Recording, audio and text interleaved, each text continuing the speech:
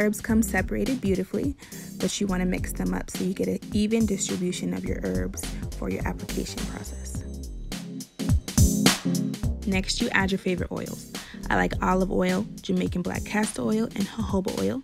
You can put this on the stove under a low temperature to warm it up as a deep conditioning treatment, warmed up, or room temperature. It's up to you.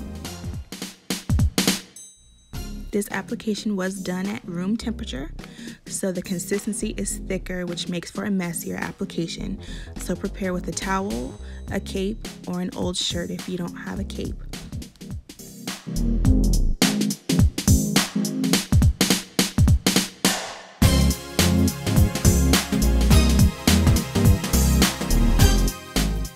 You want to make sure that the hair is properly detangled.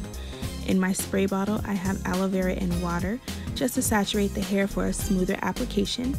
And so when you detangle, just remember to start at the ends first, then work your way down to the scalp.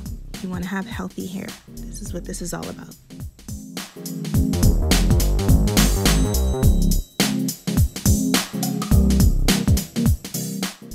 I like to separate the hair into 4 sections. It's not necessary, but I like a neat application, and this allows for me to do that. I put my mixture on the ends of the hair first, then I put it towards the scalp, working my way back down to the ends. I do it like this because my daughter's hair gets dry on the ends faster because her ends are not as healthy as the rest of her hair. So I want the mixture on the ends before the moisture dries up.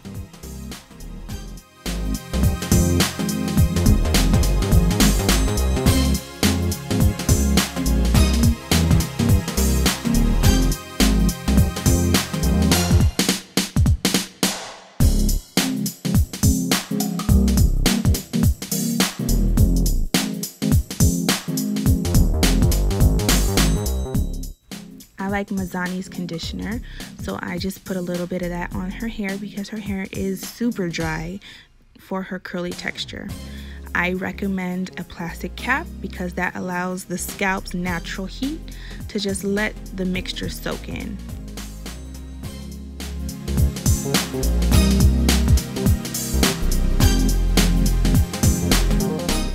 After your Laila Butter herb mixture has sat in your hair for at least an hour, now comes time to rinse it out with aloe vera juice.